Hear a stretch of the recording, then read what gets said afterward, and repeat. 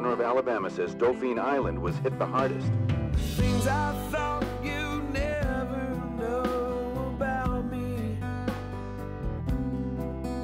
were the things I guess you Really, I mean, you know, if a family's home burns, their neighborhood can pick them up.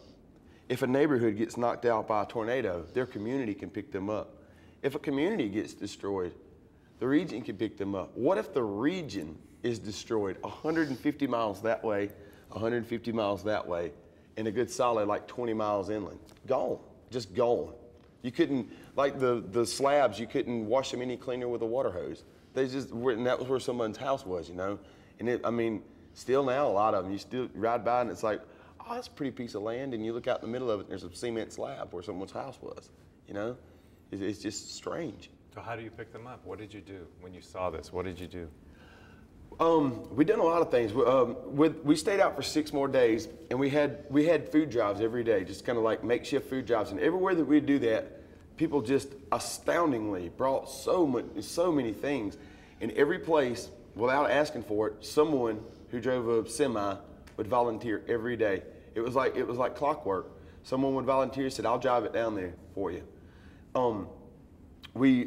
Walmart agreed to sell us a lot, like 3 semis full of trucks full of goods for wholesale, and then take them down there for us.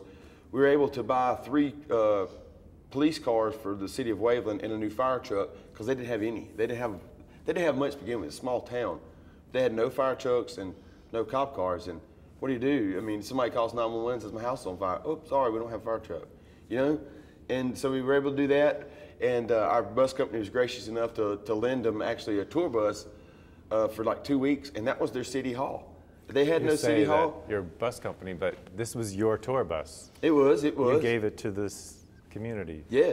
Why did you do that? That was all they had. Their city hall was literally a tarp stretched over 2 2x4s, and just they were walking out through the woods just collecting like city records, putting them back in cabinets. And I mean, they had nothing down. It was like being in the middle of Haiti, you know. It was just strange. And I remember one cool thing was we filled every bay of that tour bus. You just couldn't fit any more beer in it. It was like, if those guys are going to go out there and work and rescue people all day, I mean, because I had no air conditioning all day, and this is in summertime, 105 degrees, 100% humidity. It's like, you know, that dude, when he sits on the bus tonight, he's gonna sit down and have a Bud Light. You know what I'm saying? So that was pretty cool.